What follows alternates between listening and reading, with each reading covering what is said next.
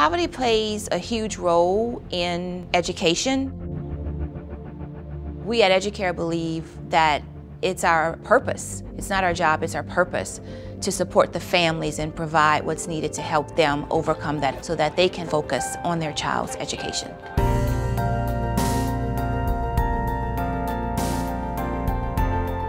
Our 2-gen program means the 2-generational approach. It's not just the child, it's the family as a whole.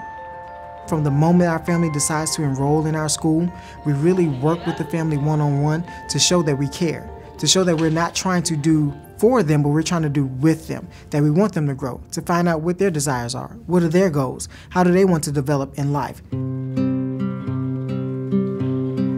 Our family support team provides different trainings and focus groups, webinars and supports around financial fitness, health and wellness, and literacy. We're always trying to help families break that cycle of poverty, to help our families kind of work through those obstacles and go to another level or find some sense of stability. Hey, good morning, Jay. How are you? Good morning. You ready for school this morning? Are you ready? Troy is a parent that we've had for 3 years now. His daughter Jade is here. Troy is a single father. In the beginning, Troy was reserved. Once we continued to reach out and made that connection, you saw a change in Troy. He began to open up about what was needed and what his struggle was. And he didn't just want a handout.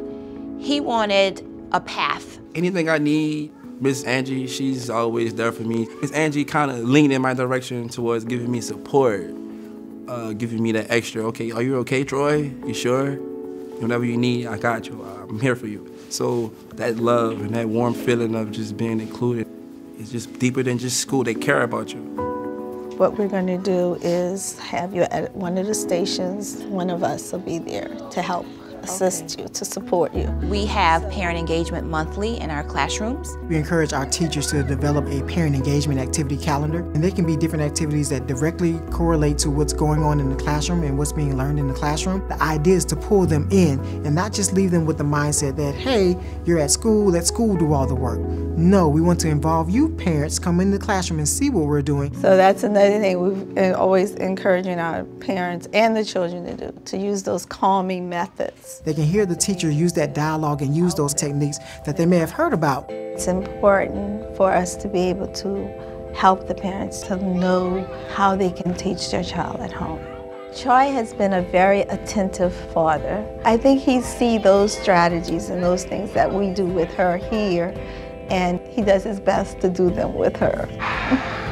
I'm calm already. Oh my God, thank y'all so much. When we give them the methods or the strategies on how to do it, well, they take it and they're like, oh, and they see it working. And they're like, I get it, I can do this. But they need the guidance and they need the support. Our families are loving. Our families want the best for their kids and for themselves. Sometimes they don't know how to get to that point, and so that's why we're here to help them.